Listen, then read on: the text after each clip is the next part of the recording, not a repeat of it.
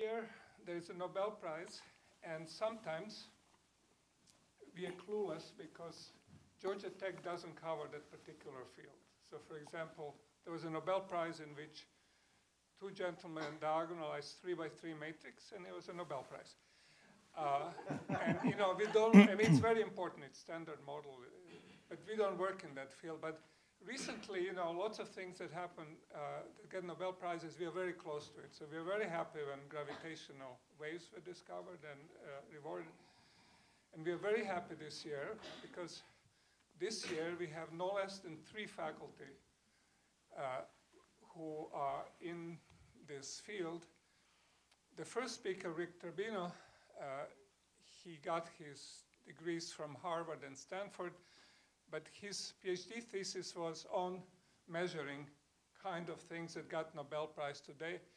And you know, in this larger pool of people, he was one of the leading people, and one had to choose 3, but you know, I don't know how one chooses 3, but anyway, we chose 3, and Rick is not one of them, but he knows everything about his field as well as anybody does, because he has been with it from the very start.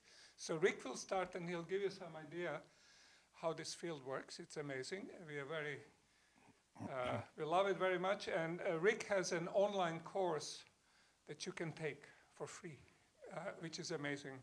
Where if you want to get into technical details. It's very used all over the globe today. Then our next 2 speakers, you know, got their teeth sharpened on as graduate students on the work that's being rewarded today. So they love it, and they have it in their blood, and you will hear them explain what this work is about. So we'll start with Professor Trebino. Go ahead. Okay. Thank you. It's my job to give you all an ultra-short introduction to ultra-fast optics, which is perhaps one of the most exciting fields in all of science today. And before I get going, let me point you to my website, as Predrag mentioned, www.frog.gotech.edu, easy to remember. And when you get there, of course, you'll see the word fun, and you'll go to that site and that page, and you'll see all kinds of cool, fun stuff. But then when you're done doing that, whoops, you'll want to go over to Talks, and there you can see all my classes, and I've got all my PowerPoint files for all of my courses at Georgia Tech, including an entire course on ultrafast optics and an entire course on optics that you can look at, and they're all for free, and they're all kind of like the slides. If you like the slides I have here tonight, you'll like those as well. And you can read something about our research as well. Okay, everybody in the field of ultrafast optics traces the origins of the field back to an Old West bar bet. The famous robber baron, Leland Stanford, made a bet with one of his fellow robber barons that when a horse galloped along, at some point in time, all 4 hooves left the ground. The human eye lacked the temporal resolution to answer that question, so he had to enlist the services of a well-known photographer of the time, Edward Muybridge, and that's how you spell his name. And he set up a bunch of cameras on Juniper Serra Boulevard, just outside of what is now Stanford University, with tripwires. And as the horse galloped by, he took these photographs with a resolution of a 60th of a second. And as you can see, there were definitely some times when all 4 hooves left the ground. And so Stanford won the bet, and hopefully it was with that money that he was able to form Stanford University. Now, as I said, all ultrafast optical scientists trace the origin of our field back to this Old West bar bet. And you will see as I talk tonight, even for such a short time, you will see that there's an Old West flavor still in this field. Okay? There we go. Now, we're making huge amounts of progress, and we're able to make pulses that are much, much, much shorter than a 60th of a second. That's the length of the pulse is the temporal resolution of our measurements. And so now okay, so now I guess I have to not cross that threshold. So now we can make pulses that are picoseconds, femtoseconds, and even attoseconds long. So these are very, very small numbers. It's 10 to the minus 12 is a decimal point, 11 zeros, and a 1. And similarly for these quantities. So these are incredibly short events that we have no conception for whatsoever. I'll show you just how short in a minute. And then, of course, if we have even a small amount of energy in such a pulse, to compute the power, we get to divide the energy by the length of the pulse. And then that gives us a gigantic number, like terawatts and petawatts and exawatts, and even higher these days. So we're really at the extremes of what science is about. These are the shortest events ever created. Okay. It's now routine to generate pulses shorter than about 100 femtoseconds in length, and researchers generate pulses a few femtoseconds long and even attoseconds long. And just to give you an idea of how short such a pulse is, a 10 femtosecond light pulse is to 1 minute, as 1 minute is to the age of the universe. Okay. Oops. So the question is, how do we generate such really short pulses? Well, it was, okay. Well, in 1916, Albert Einstein realized that a process called stimulated emission can occur. And that is, if you have an excited molecule and it encounters a photon of the proper color, that photon can induce that molecule to relinquish that energy in the form of another photon. So one photon can become two. And if we pump enough energy into the medium, we call it an excited medium. And we can then generate lots and lots and lots of photons. Okay, well, that was back in 1916 that Einstein realized that. And it's too bad Einstein hadn't been just a little bit smarter, because then he might have realized that he could put a couple of mirrors. It's just very slow. Okay, he would have realized that he could have put a couple of mirrors around this and let that process continue and continue and continue, and then we would have had a laser. It took 40 years before people realized that you could do that. Okay, so how does that work? Well, typically inside a laser medium, we have our laser medium, and we have a back mirror and a front mirror, and we make the front mirror a little bit less than 100% reflective, so some light can get out, and then we have a pulse. Oops. I guess I have to be patient. And then we have a pulse that propagates back and forth inside the laser, and every time it hits the output mirror, a little bit of it gets out of the laser. Now that's really nice, except it's never quite that pretty, because the pulse is usually longer than the round trip time inside the laser, and so then we have a continuous beam in that case, or at least just a very long pulse. And, okay, the pulses that we see typically from a laser are never really that pretty. They're always a real mess. And that's not exactly the kind of thing that we'd be here talking to you about tonight if that's what we always generated. So the question is, how can we then make an actual very short pulse? Maybe if we get closer. So we take advantage of a whole series of effects in the realm of what's called nonlinear optics, where if we have a very high intensity, some interesting things can happen that we don't ordinarily see on a daily basis. One of them is that high intensity can turn a medium into a lens. And so that means that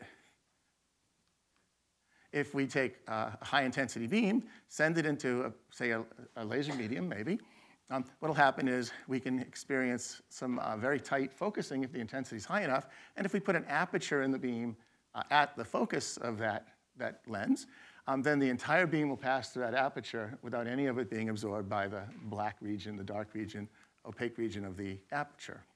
Okay? On the other hand, if we have low intensity, nothing happens to the beam as you would expect, and so the beam passes through unfocused, and most of the beam is then absorbed by the walls of the aperture, okay? And in that case, no focusing occurs. We block most of the light, okay? So it turns out that there's a particular laser medium called titanium sapphire that not only lasers, but it also exhibits strong Kerr lensing. And we can see what happens if we do this inside a laser, make a ti-sapphire laser. What I'll do is I'll plot the intensity versus time of the laser. Now, it's not as complicated as what I showed you, but it makes the point. So it typically is that complicated, though. And what happens is this is one round trip time, and then with the next round trip time, we'll plot it a little bit lower, okay, because we don't have enough room. This slide has almost a square aspect ratio.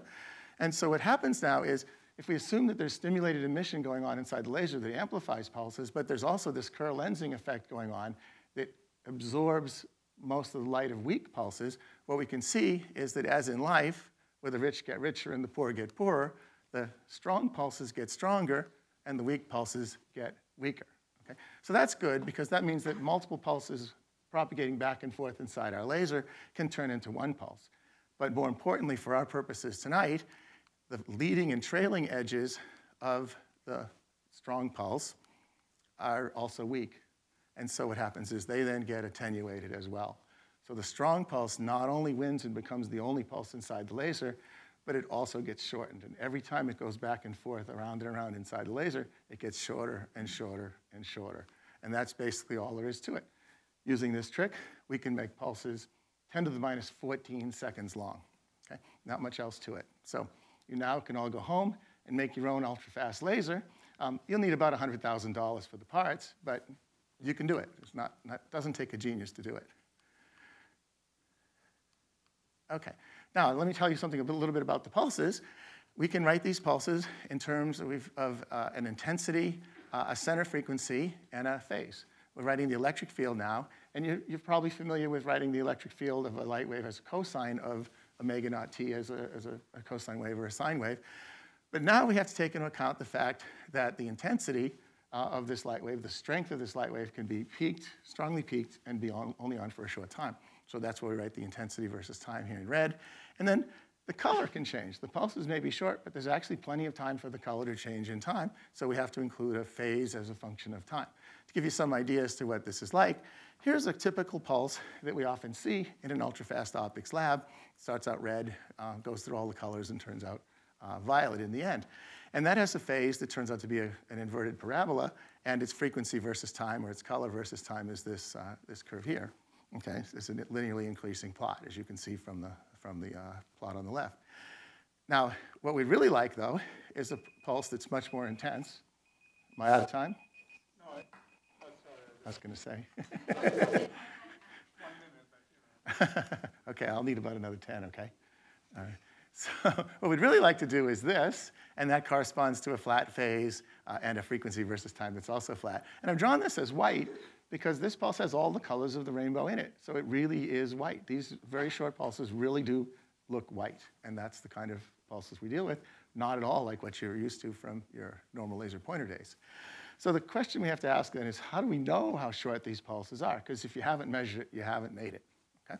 So there's a basic principle, and that principle is that in order to measure an event in time, you need a shorter one. So let's suppose we'd like to measure this event, pretty fast event, so we need a strobe light that's shorter than the time it takes the bullet to go through the card. But now suppose we'd like to be able to measure the strobe light intensity versus time. Well, now we need a detector whose response time is even faster, and so on and so on and so on, until finally you get to the shortest event ever created. How do you measure that? Well, clearly, we need a shorter event, but even more clearly, that's the one thing that we know that we do not have. So this is an interesting dilemma, and the question is, how on earth do we measure the shortest event?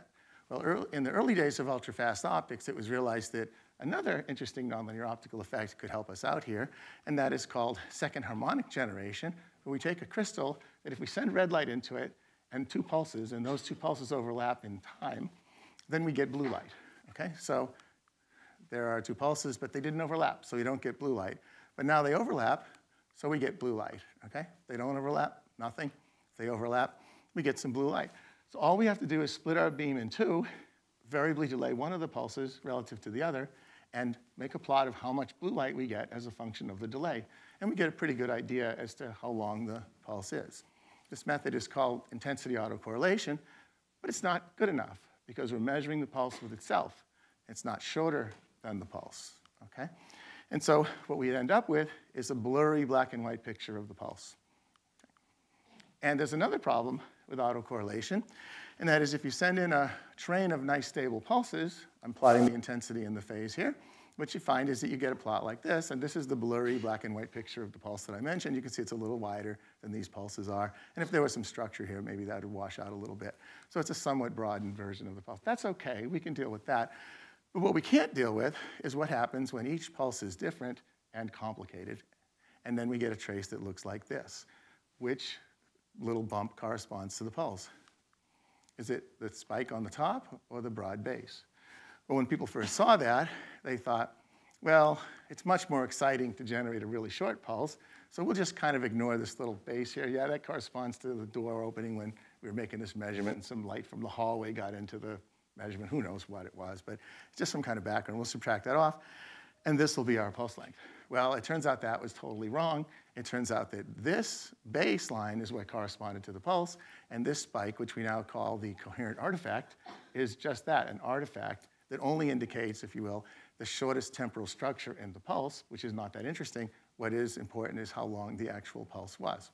So that was a case of scientific self-deception, and everybody knows that, and this is in the folklore of the field of ultrafast optics, and woe be it unto him who makes that mistake again. So we all know that within the 1960s. Well, in the early 1990s, I came along, and my claim to fame as a scientist is I figured out how to measure the intensity and the phase of an arbitrary ultra-short laser pulse. And interestingly, it's pretty easy. All we need is these 4 optical elements. We use a second harmonic crystal just as autocorrelation does, but it's really thick, which violated the rules. And I can tell you all about it later, but I don't have time tonight. But suffice to say we use these 4 elements. We don't even need to move anything, and we can get a spectrogram of the pulse. And then we use some clever mathematics that we borrow from the field of astronomy. And then what we find is that this technique, which we call frequency-resolved optical gating, or FROG, hence the website, yields a full-color, high-resolution image of the pulse, and it even tells you whether there's instability or not, and it works for all colors, all intensities, all complexities of pulses, even extremely complex pulses. So that's been a nice thing. And here is an example of a measurement that we made just in the last few weeks of a pulse in our lab. And you can see that's the spectrogram of it, and that's the intensity and the phase. But we've measured pulses that are really, really, really complicated as well. And it works really well. But once people realized you could solve this problem, another technique emerged, and other techniques, in fact, have emerged, my favorite of which is called SPIDER. And as you can see, SPIDER is a very complicated method. All of these little things correspond to mirrors or beam splitters, and here's an interferometer. You don't want to put an interferometer in your apparatus. It's really complicated and difficult to keep aligned. And then something called a pulse stretcher with diffraction gratings and all kinds of other, a spectrometer too, don't forget that. So it's a very complicated apparatus. So you might think no one's going to use that when they could just throw those 4 optical components together, and it always works. Well, a lot of people started using this. I was going, why is that? Why do all the laser companies like this method so much? And, well, so we took a look. I didn't like looking at my competitors' work, but we took a look. And sure enough, what we found was that if you throw nice, short, stable pulses into SPIDER, you get the right answer. And the guys who developed it checked that. But when you throw complicated pulses that are different from pulse to pulse, what do you know? You get that. Okay? So SPIDER does a good job when the train is stable, but when the pulse train is unstable, it cannot distinguish a stable train of short, simple pulses from an unstable train of long, complex pulses. Well, these are the opposite cases. One's the best case scenario, and the other's the worst case scenario. So, well, why is that? Well, the only thing that SPIDER measures is the coherent artifact. And so here it is, 50 years later, and we still have the same type of mistake that people are making. This is scientific self-deception. So if we think of this in terms of the Old West, you could argue that the SPIDER guys are the cattle rustlers of the field. They're cheating a bit, and it looks like my group is the group that showed this. We're the sheriff in town that has to wrestle up the cattle rustlers and make sure things go well, because everybody wanted to claim a shorter pulse. So this is a case of self-deception, and I've made a fun list of different self-deceptions. I've become a fan of scientific self-deceptions over the years, and the coherent artifact was a small one from the 1960s, even though everybody knows about it. My favorite one is the Piltdown Man, which is an anthropological self-deception where people in Britain dug up some fossils. They claimed to be ancient human species, but in reality were just a hoax. It took 41 years to figure that out, and about 300 papers were written on it. But there were some distractions. The 1918 flu was terrible, and World War I and II and the Great Depression. So we can forgive the anthropological community for not knowing about this particular host, not figuring it out. But if we look at the coherent artifact too, it's been going on for 20 years, and there have been lots of prizes. And you might wonder what distraction. Well, how about Y2K? Maybe that was distracting. Who knows? But it's still going on, so we're still trying to work on those cattle rustlers. And it's the only case of self-deception to have been fallen for twice. And every laser company, if you buy an ultra-fast laser, they will give you a SPIDER measurement of the pulse, and it will be shorter than your actual pulse. And we've been working on them, and I'm just telling everybody I meet, spreading the word. And most people know it now, but they're not doing much about it. Okay, but we've still made a lot of progress since then on pulse measurement, because now we measure pulses not just as a function of time, but also as a function of space. And here's a pulse called an ultra-fast lighthouse that we discovered a little while ago. And here's a pulse that's undergoing a focus. And we can now measure these as a function of space and time, and we can do it for a single pulse. We don't even need to average over a bunch of pulses, and it works really well. I'm almost done. Okay. And so I thought I'll finish up by saying that there are some interesting applications of ultra-fast optics. One is called coherent control. And coherent control is an interesting and exciting possibility in the field of chemistry, where people will take a molecule, and if you have a molecule and it undergoes some chemical reaction, nature knows what direction it wants to go in, and it creates whatever nature wants it to do.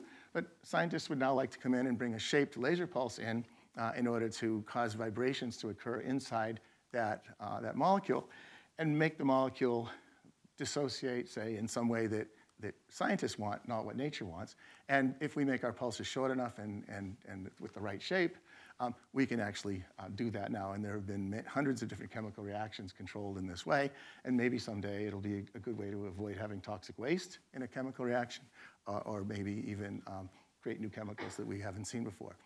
Another thing that's interesting takes advantage of another nonlinear optical effect, and it's called two-photon imaging. If you shine light into a medium and look at the fluorescence is maximum at the front, and it decays away kind of exponentially as you go. But if you bring in, I'm going to hit you with the laser. I'm almost done. And then, but if you bring in a photon of a much lower energy, i.e. maybe an infrared photon, it takes two of them to get up to the energy level that you need to, and then what happens is you only get light fluorescing from a tiny little spot. And if you move that spot around, you can actually create really interesting, basically do microscopy and get all kinds of interesting images. And here's a conventional image of a pollen grain using a standard microscope. And here is a three-dimensional image taken with this two-photon microscopy. Almost every biology lab in the world now has one of these microscopes. These images are 3D, and they often don't require killing and slicing up the object in order to make a really beautiful image. And here's another image of Amsterdam canal water. And if you need another reason not to drink Amsterdam canal water, this is it. And this is in real time, and who knows what those things are. And then finally, we can make extremely clean cuts with ultra-short laser pulses. Here are three examples of a continuous laser that's on all the time, a nanosecond laser, which you might think is short, but no, it's not in our world, it's eons. And here's a picosecond or a femtosecond laser.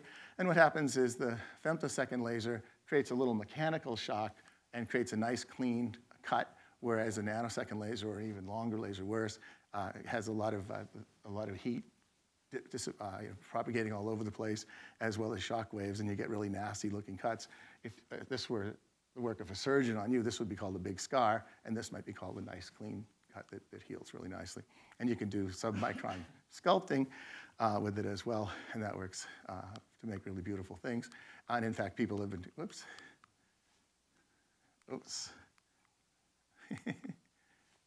Okay, and then you can do, and LASIK actually involves using ultra-fast lasers as well, when the little flap of tissue has to be cut off your cornea in order to start the LASIK process.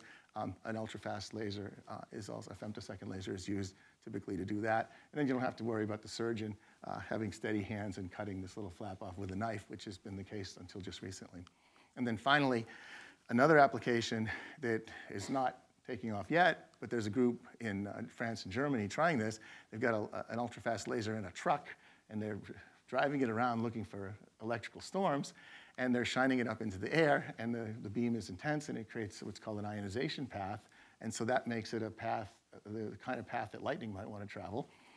And so they're hoping to deflect lightning from places that you wouldn't want lightning to hit. Unfortunately, it shoots the lightning, it deflects the lightning right down to the truck. So hopefully they're not in the truck when they're doing this, and they have some shield. But in any case, it would be pretty cool if someday we could deflect lightning away from major cities to facilities out in the middle of nowhere instead. Okay, so with that, I will call it quits. Thanks. So what we'll have a question and answer session at the end. So we'll move on right now. Chandra. Okay. All right. So Rick is one of the creators of the field. Chandra is a happy graduate student playing in a lab. His thesis had to do with one half of the Nobel Prize, with chirping. I don't see how to turn this off.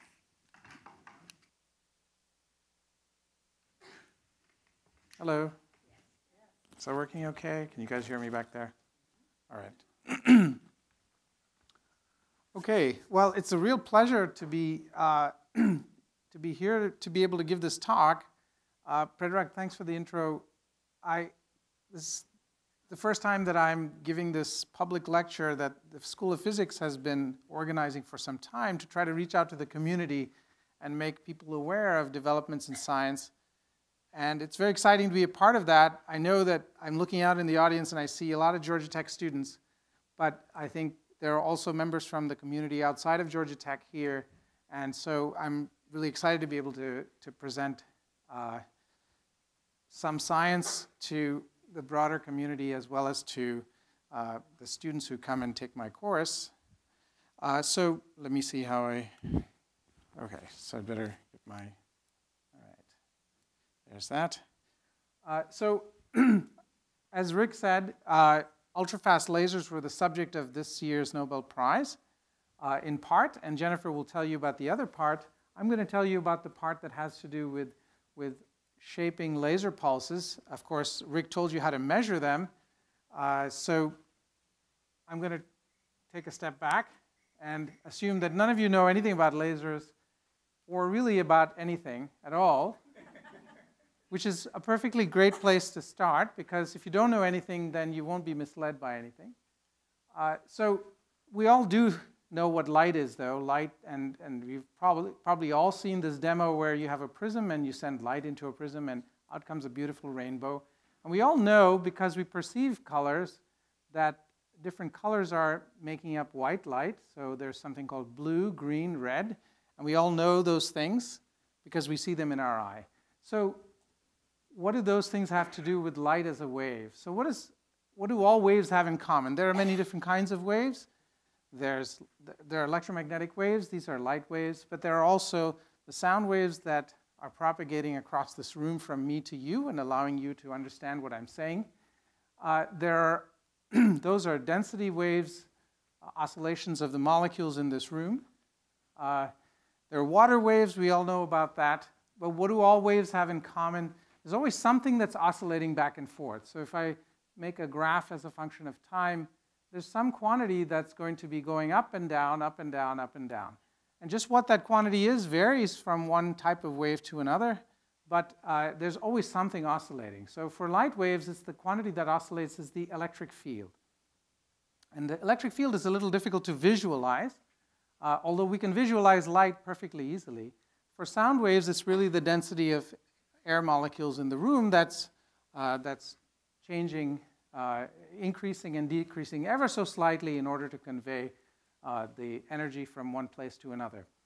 So the second thing that waves have in common is they all have some frequency of oscillation. So how many cycles of the wave that occur in 1 second is known as the frequency. And for light waves, that frequency of oscillation happens to correspond to the color of the light wave.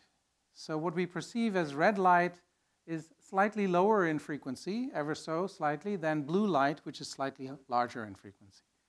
And don't ask me why it appears red in your eye. I think philosophers debate that as well.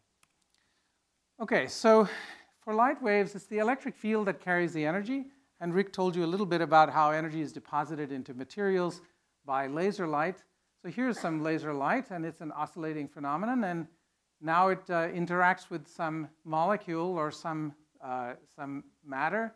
And that matter is comprised of individual atoms that are bonded together. And if you put a little bit of light on a molecule, you can cause a chemical change so that the light is absorbed by the molecule.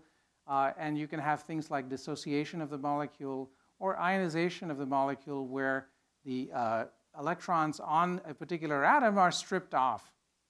So all those processes can happen. And you might be familiar with many of them or have heard of them. But you may not know that the force exerted by the light waves is typically much, much weaker than the forces that bind this molecule together. And that's generically true, but it's not exactly intuitive to understand why it's true. How is it that something that's really so weak can cause the molecule to break apart? And maybe it's a little bit like you're juggling, the molecule is really juggling a whole bunch of balls together, and now the light just gently tips it over so some of them can fall out. It's a very weak process typically. So I started out in this field by trying to make that process very strong for a little while, and then I started to make it even weaker than it was. So this is an example of a very weak force that light can exert on atoms. And this is something that I do in my laboratory here at Georgia Tech.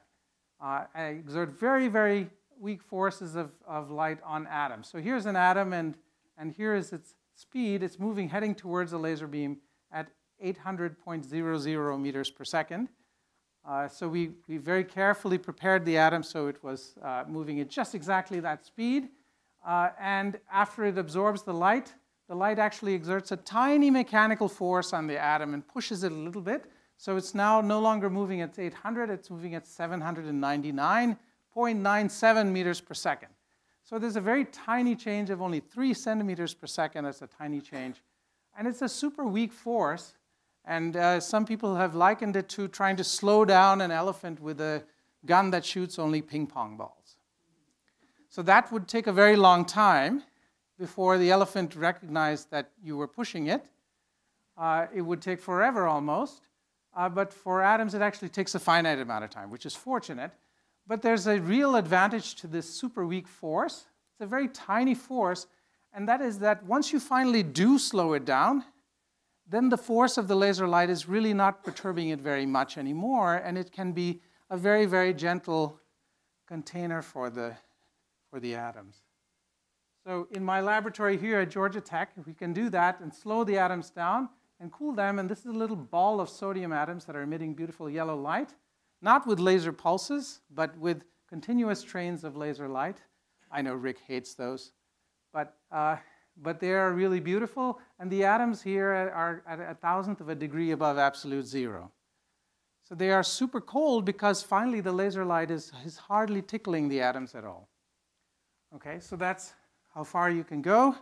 And then if you want to cool things even further, we make something called a Bose-Einstein condensate. This is a graph of atoms that are cooled down to even lower temperatures of 1,000,000th of a degree above absolute zero.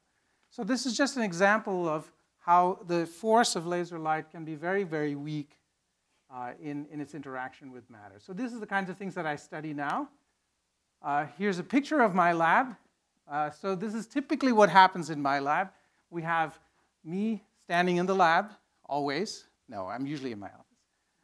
And graduate students, this is Anshuman Vineet, Carlos Sampson, we were really very interestedly looking at something that was happening in here, some great scientific discovery to be made, and then we were told that someone was taking a picture of us, so immediately we got very serious.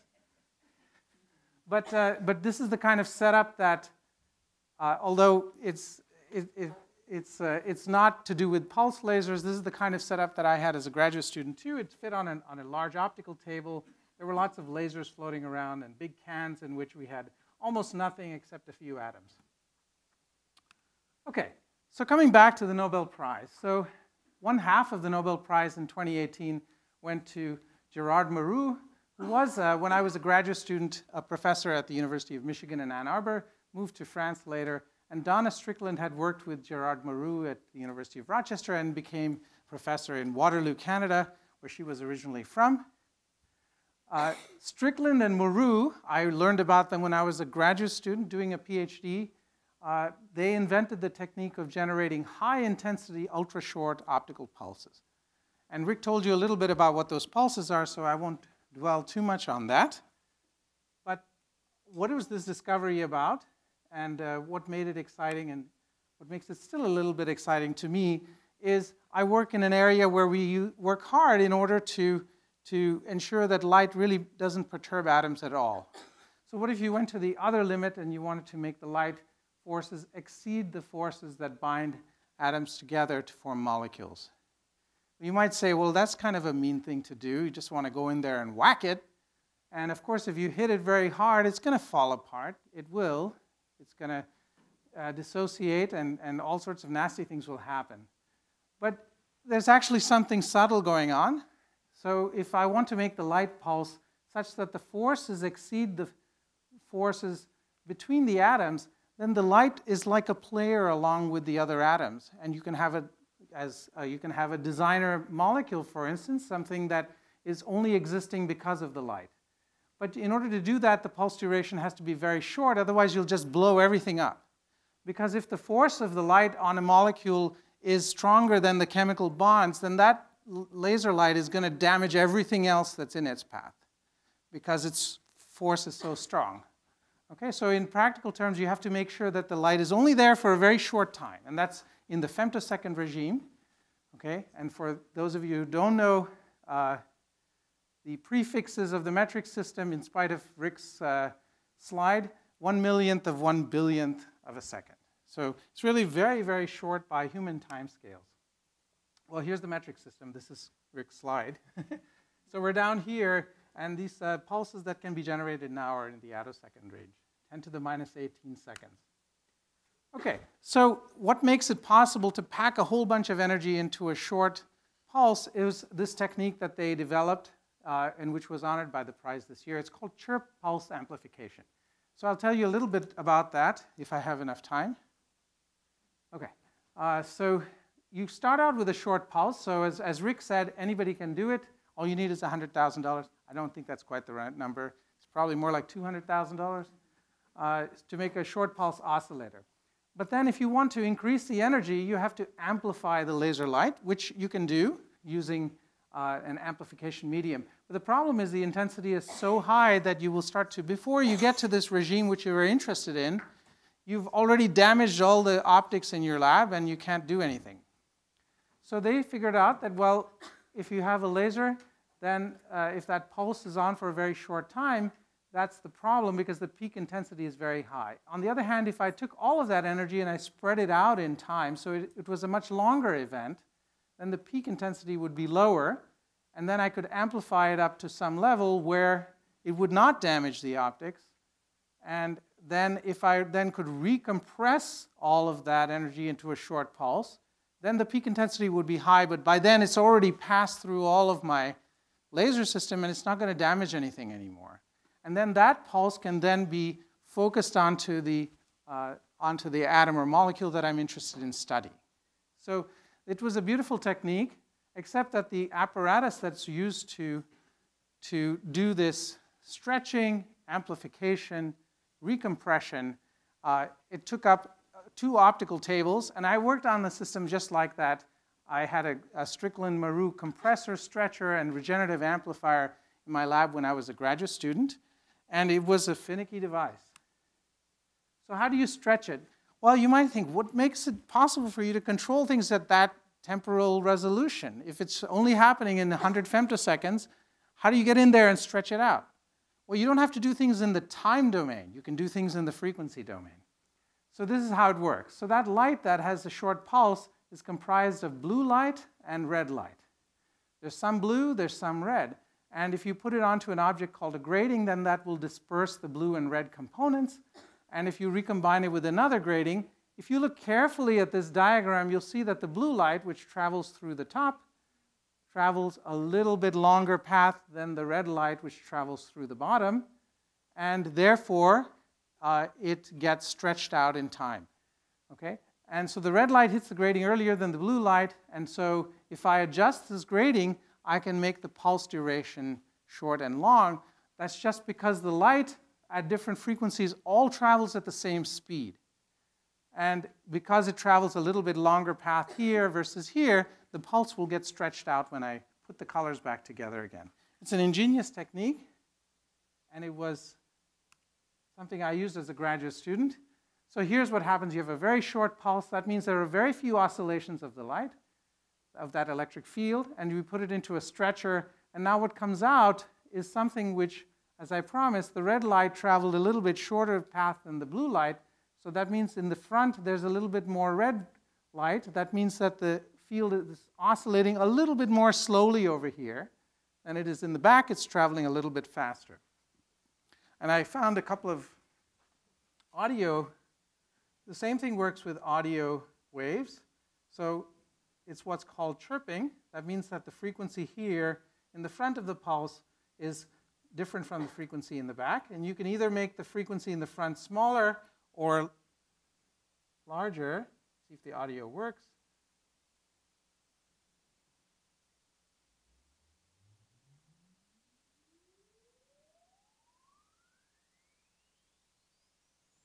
So that's a positive chirp for audio waves. That's a negative chirp for audio waves. So we can adjust that grading so that we either have a positive chirp or a negative chirp. We would either stretch the pulse out or compress it back together again. So here's some data from my PhD thesis where I had to really fine tweak that compressor. I had my grading on a translation mount, and I was moving it back and forth to make sure I got the shortest pulse. Once I got the shortest pulse, I didn't have the fancy devices that Rick makes, but I had something equivalent. And once we had the shortest pulse, then we could measure atomic dynamics. This is actually data from my PhD thesis. Back then, we didn't have PowerPoint. It was about 3 years before PowerPoint. So this was an actual transparency that I took up to the photocopier and photocopied. And I wrote this with a Sharpie pen back in 1995. Okay, so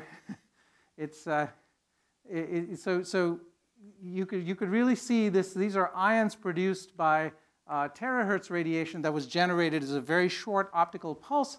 This was the title of my thesis, Rydberg wave packets I created. In atoms, I created what are called Rydberg atoms, and I excited them with half-cycle pulses. When we had the shortest pulse, then these structures would appear on a time scale that was only femtoseconds in duration. Okay, all right. So to conclude, I'd just like to tell you a little bit about some futuristic stuff that I think is one of the most exciting things about this year's Nobel Prize is what you can do with it. Okay, and that is that some people believe that you can use really short laser pulses to probe something called the quantum vacuum. So if you shine your laser pulse onto some molecule which is comprised of individual atoms, then you'll whack it and you'll move it around and do some fun stuff. But what if you take that same laser pulse and you focused it into nothing? And I mean absolutely nothing. You take space and you take everything out of it. There's no more atoms or molecules. There are no cosmic rays coming in from outer space. There's nothing in there. So what happens? Would you expect anything to happen? So no, you don't. This is what the vacuum looks like. Wait. That can't be right. Okay, so the vacuum is not empty. So in what we've learned in physics over the last 50 years is really that the vacuum is chock full of things that you just can't see. And you can't see because they are so tiny. There are little pairs of electrons and positrons, and they have an ephemeral existence. They just exist for a short period of time, and then they disappear. And they're popping up all over the place. And now what if you could take your laser pulse and you shine it in there, and for that brief instant that an electron-positron pair could be formed, you could strip it apart. And then you'd get a real particle that comes out.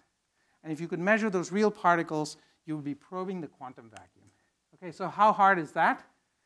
It turns out to be really hard. Okay, so maybe we won't get there, but I think it could be really exciting if we do. So this is the focused intensity in watts per square centimeter. To give you a comparison, the solar energy on the Earth's surface is 10 to the 7 watts per square centimeter.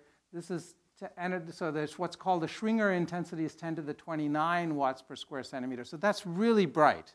It's a very bright day if you're out in the sun. And if you look at this intensity that people have been able to achieve by focusing short laser pulses using chirp pulse amplification, they were able to increase the intensity quite a lot. And by the time we get to 2010s, we're now at intensities which are not anywhere near the Schwinger intensity, but it turns out that you don't have to because you can use relativistic effects in an particle accelerator, and this is actually reaching the regime. You can bring this down from the Schwinger intensity, so you can actually probe the quantum vacuum. So with that, I'll just mention that in order to get to such high intensities, you need huge laser facilities now, and so these lasers are now much larger than the laser I had when I was a graduate student, and I could sit there and tweak the different parts. I imagine if I went into this laser lab and I tried to adjust something over here, I would get kicked out pretty fast. So Rick mentioned a few brief applications. I just wanted to point out some of the things that you might not know about. So I talked a little bit about physical chemistry. Rick did as well, the dynamics of atoms and molecules, high energy physics, creating matter from light out of the vacuum. There are also very promising X-ray sources that you can make, where you can create light from light itself. You can use a short pulse nature to generate short X-ray pulses that can be used to, for example, image individual protein molecules. So potentially one could do bioimaging. Rick mentioned some of the industrial and medical applications. And then, of course, because you can strip particles out of the vacuum, there's also great interest in trying to use this for fusion energy research and things like plasma generation for whatever, perhaps for rescuing us from the problem of lightning.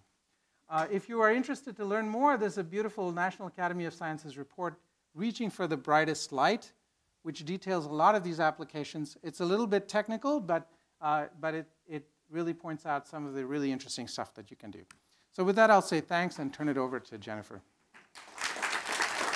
Thank you. So Jennifer is a very similar story. She was a graduate student at the University of Chicago, and she played with optical tweezers, and they're just wonderful, beautiful thing, and she'll explain why they deserve a Nobel Prize.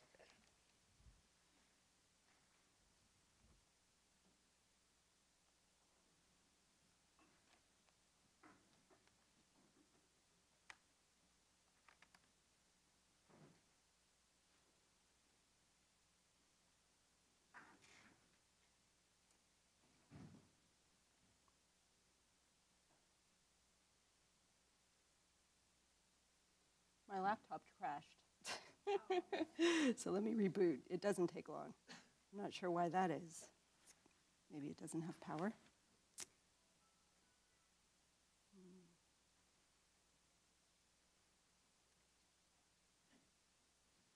Did it?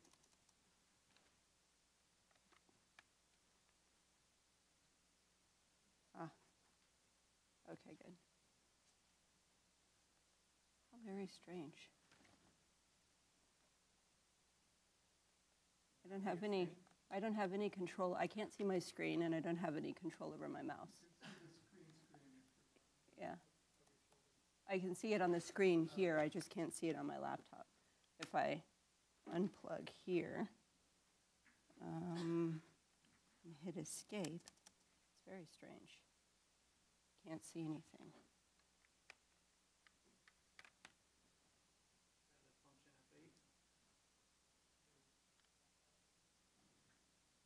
Is the IT person still in the room? I just don't have any control over I could log in if I could get to, if I had control over my keyboard, but I don't. You know what I'm going to do is I'll force shut down and reboot. So I don't have it anywhere else but on this laptop. Give me 1 second.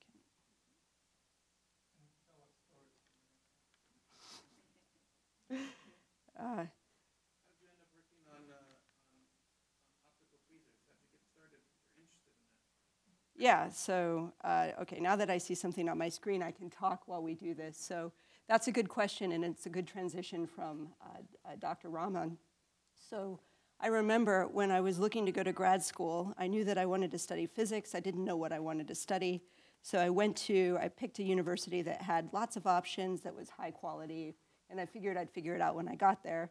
But the summer before I went to grad school, it was 1997, and was that the year that the Nobel Prize was won for Bose-Einstein condensation? No, that was the laser cooling, and then Bose-Einstein condensation was achieved around that time. And so those two things combined made me really want to do what Chandra does, actually.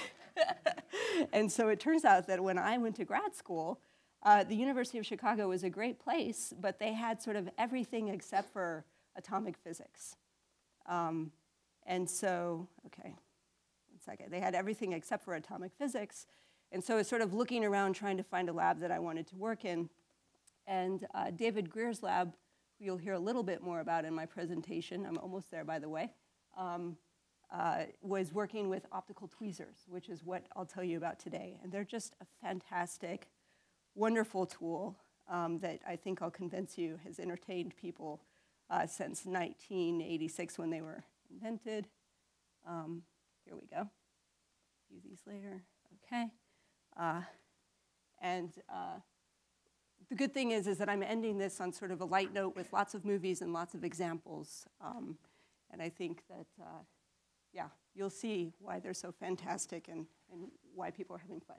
It's interesting because I'm used to thinking that I'm working at short length scales and used to thinking that, wow, I can take a tractor beam and manipulate viruses and bacteria and cells, and that's so small, but it's a whole different game when you're competing with the atomic physicists, and the really ultra-short laser pulses. Okay, so this is really all about Ashkin and his optical trapping. So science fiction, there's plenty of examples where somehow there's some sort of force field or electromagnetic wave that's being used to grab onto something. You have a tractor beam, you pick it up, and you can move it around. I would love, for example, to shine my laser beam or some force from my mind, some force that we don't understand, and pick up Dr. Raman and float him around the room, right? So we all sort of have dreams about how we might be able to do fantastic things, and especially manipulation and telekinesis, right? But it turns out that really the Nobel Prize that Ashkin won half of is all about creating microscopic tractor beams. So we aren't quite here, okay? I don't have a way that we can pick up a person and move them around the room, but we are here, where you can take a laser beam, which you've heard all about now, focus it to a tight point, and grab onto a bead, which is attached to a cell, and move the cell around and probe the cell, measure mechanics of the cell, and so forth. Or you could even shine that very laser beam directly on the cell and grab onto that cell as well. That's what we refer to as an optical tweezer, an optical trap, an optical gradient trap. There's lots of different names, okay? But you get the idea of tweezer. It's really because it's like having a tweezer that you can stick into the micro or the nano and use it to pick up something and then hold on to it, suspend it in 3D, sort of levitated, and do what you like. I'm going to tell you how that works, how it came about, and sort of some of the developments along the way.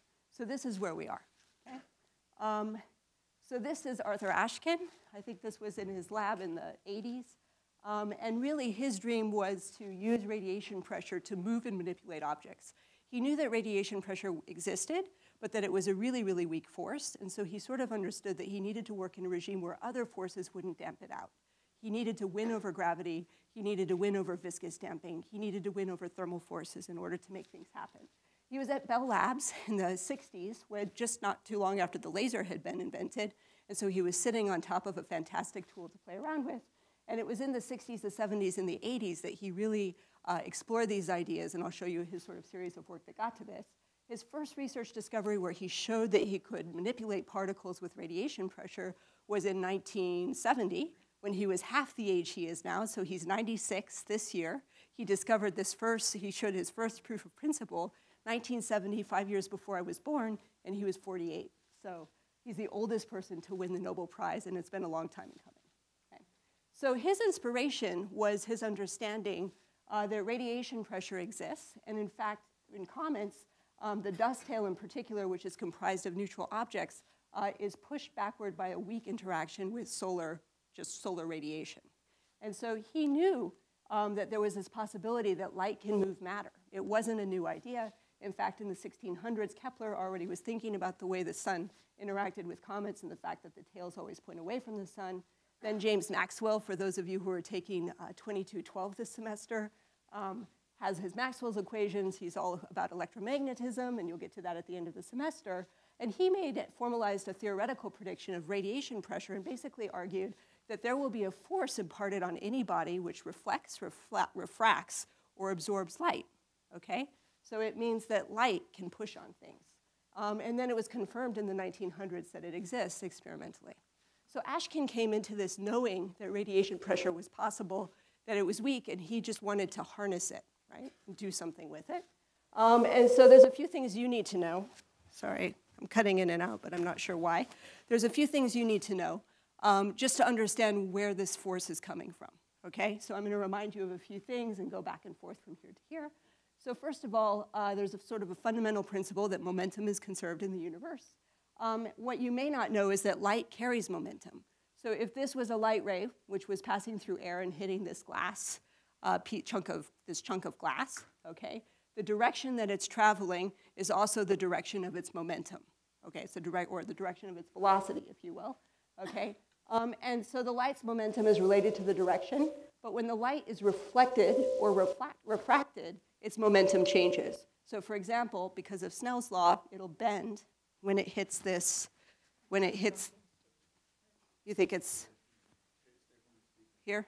I'm gonna have to get to my movies I'll experiment here. I think it's about where I'm standing, not the microphone. So I see why Rick was out here. So when it's reflected or refracted, it bends, right? And so if the momentum was in this direction, and now it's pointing in that direction, there's a change in the direction of the momentum, or a change in the quantity, which you can calculate by just looking at the difference between those two vectors. That change in momentum has to be made up by somehow. And basically, it's given to the glass piece, okay? And so it has its own change of momentum, or if you will, there's a force that's exerted on the light that causes it to change its momentum, and due to Newton's third law, there's a force on the glass, which gives it a push. And so when you have changing momentum due to light interactions, whether it's through absorption or whether it's due to refraction, you're gonna feel a push. So we're going to build on that in order to understand Ashkin's discoveries and inventions. So his first paper from 1970 was called Acceleration and Trapping of Particles by Radiation Pressure. Basically, he took micron-sized particles and he accelerated them with a laser beam. And then he took two laser beams and pointed them against each other, and he trapped the particles stably between those two because one was pushing this way and one was pushing the other way. So you can dig into that paper and you can look at the figures. Here's a single laser beam, which is slightly focused with a lens, passed over some container with little microscopic particles. Those particles hop onto the beam, and then they were translated by being pushed by the light. And the key was that they were small enough that the gravitational force wasn't significant enough to pull them down out of the beam, and they still could be pushed forward, and the viscous forces from the fluid weren't significant enough. And this is a counter-propagating dual trap beam where they balance the particle. So I have to go over here. We'll see what happens with the microphone. This is a movie which shows a laser beam interacting with particles. And we'll see if it plays. Okay. I hope that doesn't happen with all of our movies. We had tested this before, but now that my computer crashed, it may not work. So basically, this is a laser beam. This is a particle that's hopped onto the laser beam, and if I was able to play the movie, you would see them translating along the beam, okay? So a real direct proof that there's interaction between these things. And then over here where the beam gets weaker, you see particles coming in and out of it. They light up, but they don't go downstream because it's not bright enough to exert radiation pressure strong enough to overcome the viscous force the particles feel in the fluid that they're sitting in. Okay, so in 1986, let's see here. There was one thing that I didn't say. So in this invention, or this first sort of proof of principle, he proved what he expected, which is that you can use radiation pressure to push particles around. He also demonstrated that you have to sort of work with particles that don't create thermal heating through absorption of the light, because those forces would swamp the radiation forces. And then lastly, he observed a less intuitive so-called gradient force that's different from the scattering force that I was talking about, which pulls the particles to the center of the beam. So it turns out that if a particle even gets close to the edge of the beam, it gets sucked into the middle of it where the highest intensity is. So I'll come back to that in a minute. All right. So then in 1986, he started working. He'd actually done a whole bunch of stuff, including work that was developmental towards using radiation pressure to manipulate atoms and molecules, which led on to some of the other work that Chandra was talking to. But what was interesting was that when he took a beam, a laser beam, and he focused it really strongly, he expected, again, just to be playing with radiation pressure and look at the particle pop onto the beam and flow downstream. Okay? But instead, what he found was that the particle traps right close to the center of that focus. And so instead of getting blown along, it got sucked onto the beam and then held right in the middle where the focus was, or actually slightly displaced from it, which wasn't expected at all. Okay? And so it was sort of then that he had to sort of scratch his head and do some thinking and some analysis of what was going on for an accidental discovery, but it was great because now he didn't need to counter-propagating laser beams to hold a particle in place and stably trap something. He just needed to focus a laser beam, and at the focus a particle would sit, and then he could use a mirror to move the beam around, and the particle would move with no problem. So in the paper, he also shows, okay, I think I'm going to shout.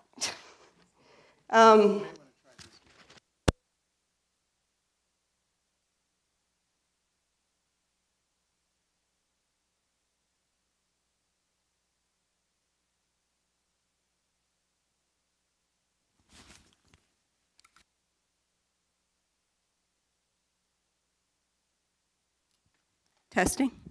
We'll see if this is better. All right. So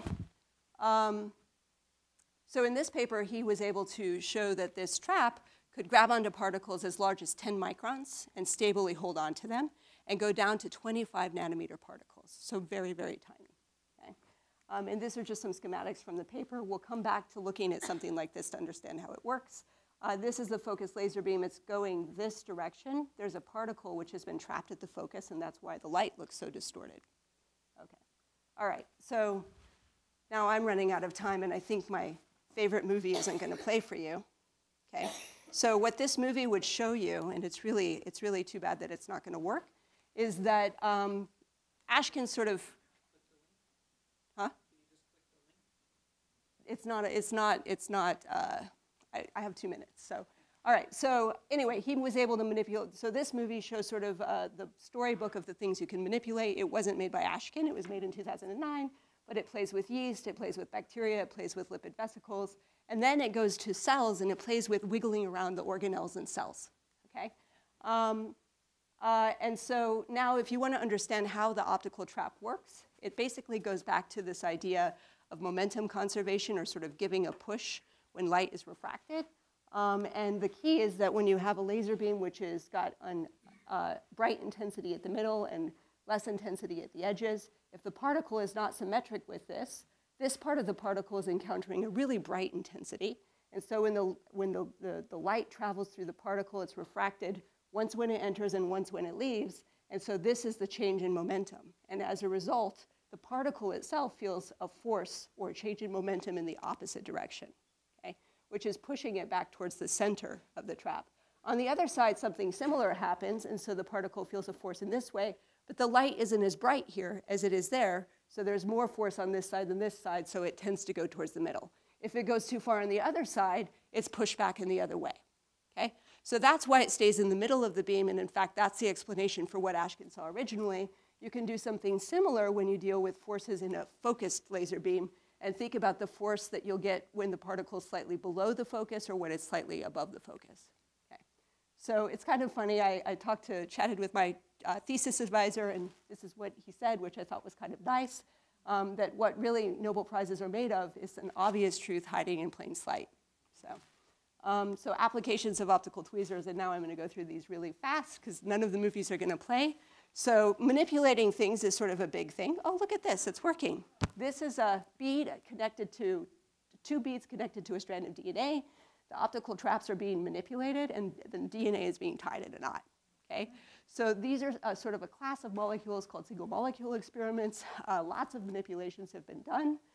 This is another example where the fact that you can use an optical trap to measure forces that are exerted on the order of piconewtons and also exert forces was used to stretch DNA. Okay. And I think it's going to work. No. All right. So anyway, so what we have here is, again, DNA between these two traps. They're pulled on just like this. And then you can measure the force versus stretch This is really relevant because you have to remember each of your cells has a small nucleus, even smaller than the cell itself, which has 2 meters of DNA wrapped up and folded upon itself in really complex ways. And somehow, even with all of the folding, your genetic expression, your gene expression is working just fine. And there's a lot of mechanics involved in this. Optical tweezers have also been used to grab onto little organelles inside of your body, inside of your cells, which are attached to molecular motors, which walk around along highways in your cells. And they've been used to look at the forces that they exert to carry the cargo. It's like an African woman carrying something above her head. They've been used to track the steps that these motors take, to look at how much ATP consumption or energy consumption goes with that, to get the forces. So this kinesin, for example, takes 8 nanometer steps. Just really brilliant experiments when it comes to learning about the nanoscale. Then on the cell scale, many other kinds of work have been done, taking beads which are coated with molecules that bind to receptors on the cell surface, have been used to present those molecules to the cells and look at the interactions and measure the forces between those interactions, or to look at how it stimulates cell signaling. On the other side here, there's another experiment that would never be done at the same time. A bead has been used to bind to the cell surface and then to pull basically the membrane of the cell away from an underlying network of cytoskeleton, the actin cortex. And they measure the force while they do that, and the force goes up and it peaks. It takes some force to break it away. And then a very, very long tube of membrane is pulled, and they measure the force as they do that, and they basically find that the force is constant. And you can pull, and you can pull, and you can pull, and you can pull, and you can pull. And this is because the cell has a reservoir of extra membrane, which is coming from an army of vesicles right under the cell surface that fuse to keep the membrane tension constant, basically. There's been measurements to look at red blood cell mechanics, anything you can imagine. So in vitro fertilization, apparently this is actually a real technology that a company uses. You can find this online. I think my talk will be put online, so I won't show the picture or the movie. Very originally in the lab that I was in, I haven't told you what I did, we were really interested in studying phase transitions and crystal growth. And there was interest in sort of creating hundreds of optical traps to template crystals or rearrange things and wiggle and see how things are affected. So I'll show you one last movie, and that'll let me tell you what I do, or what I did as a graduate student. So in my lab, the question really was, how do you make hundreds of reconfigurable optical traps in an easy way? Eric Dufresne, who was a graduate student a few years older than me, had this sort of flash of inspiration that in the same way that light is diffracted when it passes through a crystal and it has spots on the wall, or through a diffraction grating, you can pass a laser beam and split it with the diffraction grating and put points of light anywhere you want, and you can turn those points of light into optical tweezers. And so he did that, and basically I should point out an optical trap is basically a laser beam going into a lens, and if you do it nicely, you can steer where those beams go. But if you put a diffractive optical element in the way, you can create multiple beams that trap multiple objects. I came along and we started fiddling around with basically a liquid crystal display that acts like that diffraction grating, where you can figure out what you need to put on it to put the traps wherever you want. And a lot of my work was about integrating that liquid crystal display to create hundreds of traps. This is 400 traps, where I personally filled 200 of them. That took a while. And sort of figuring out the algorithms for how to put these things in 2D wherever you'd like, and how to do it in 3D. But the special thing is, now that this is computer addressable and refreshable, you can start moving things around. And I think this movie will work because it's not on the web. So this was something that I made when I was a PhD student, and basically it was the first example of dynamic holographic optical tweezers. And it was just fun because I could basically create anything that I wanted to create. We also realized that we also made things in 3D. This is not gonna play. And we realized that if you change the wavefronts of your beam or the mode of the laser that you're working with, and you don't just work with the traditional Gaussian mode of laser beam, you can do things like put helical wavefronts on them, and when you focus them, instead of looking like a spot, they look like a circle. And in fact, that light carries something called orbital angular momentum, that when it interacts with objects, they spin around because the angular momentum is transferred to the objects. So this was us playing around with a mixture of being able to write helicity onto our beams and then make multiple traps simultaneously to create these things. So it's fun. Optical traps are just something that you can really play around with. I think generations now have enjoyed themselves, And at the same time, we've really sort of done some significant things in biology and biophysics. This is from a review paper of Ashkin. Just to summarize, he has a two-beam trap for trapping, his just pressure trap for pushing, his levitation trap, which I didn't talk about, and the gradient trap, which is what everybody uses today. And with that, we can finally have some discussion and questions. Okay. My name is Predrag Cvitanovic. I'm responsible for this. You know, I got so excited I asked 3 people to talk. Think of it this way. You get 3 fantastic talks for the price of 1. But it's running over an hour, which we hate to do. Please leave if you have to leave. What we'll do is we'll put our speakers here. They'll sit down, please, at this table. And Ed and I will run around if anybody wants to ask a question. So if you have a question, just raise your hand and we'll bring the microphone to you so the speakers down front can hear. Regarding the short pulses, do you care about the pulse shape at all, and do you have any control over that, or do you just want it as short as possible? Well, we care deeply about the pulse shape. Laser companies like to claim the shortest possible pulses, and that's gives you the highest intensity. So many people want exactly that. On the other hand, if you're going to try to control a chemical reaction, then you need a very specific pulse shape. Not only the intensity has to have the correct shape, but the phase or the color versus time has to have the correct shape. So there are all kinds of interesting applications that, in fact, require very specific shapes. And there are devices that none of us talked about called pulse shapers that allow you to do precisely that. Thanks. Question?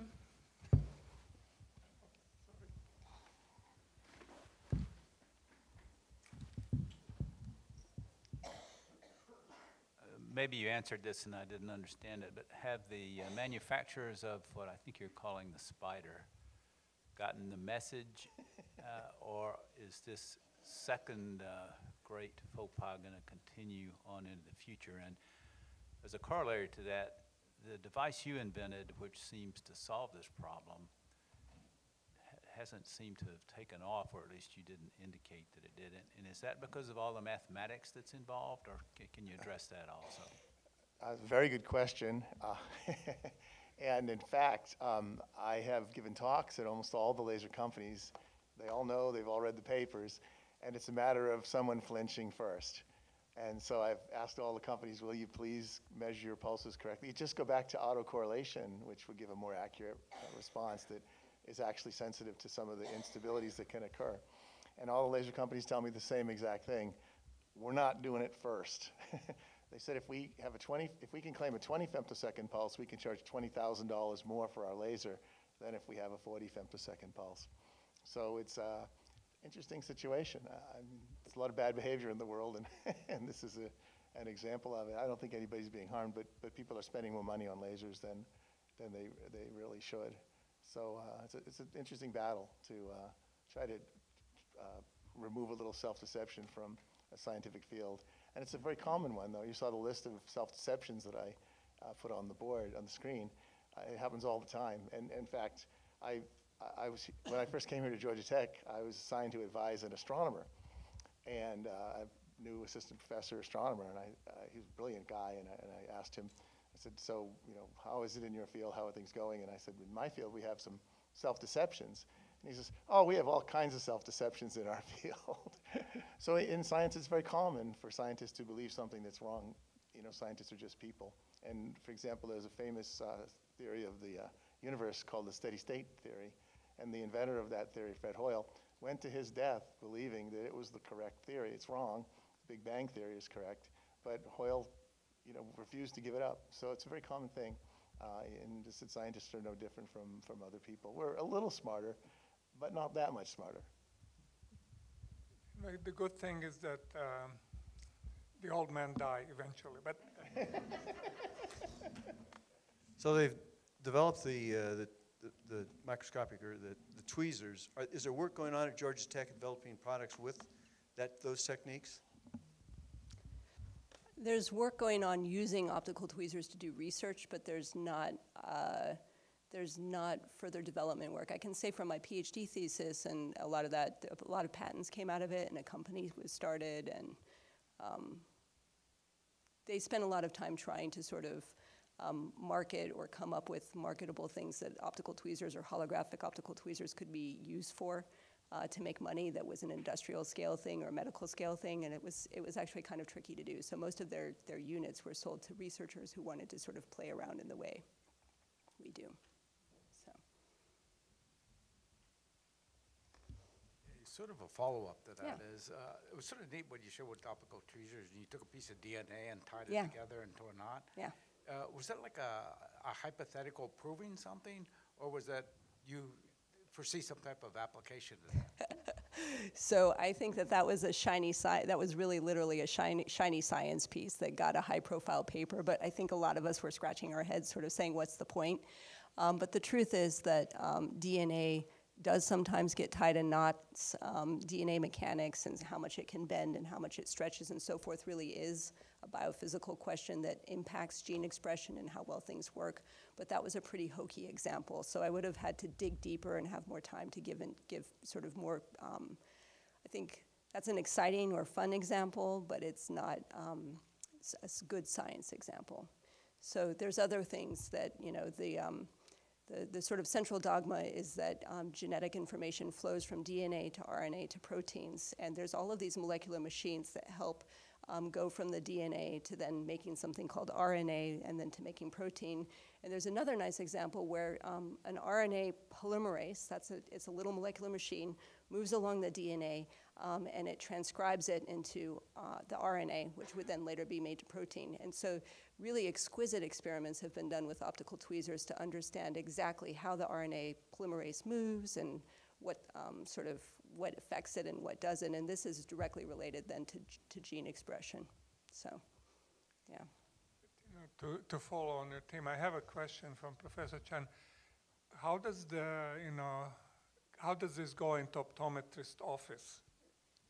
You know, they really do operations, so tell us a little bit about, you know, there's a shining example. So I'm not too much of an expert on that, but the kind of lasers that go in there are actually pretty compact and small. So the laser system that I used when I was a graduate student had an oscillator that occupied a quarter of a 5-foot by 10-foot table, and then it had some gratings which occupied 3/4, and then there was another optical table of the same size which had this amplifier, and so the whole thing occupied 2 optical tables. But it turns out that there have been a lot of developments on the laser side, just the oscillator part of it, and that part can actually be done using optical fiber.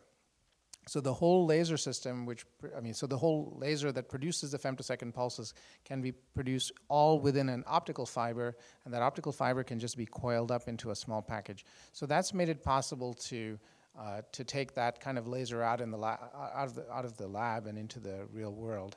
And that's what's made it possible for it to have medical applications, for example. So there are some people doing research with these very high intensity lasers to do surgery, but it's, as far as I know, just research. So. I can add to that.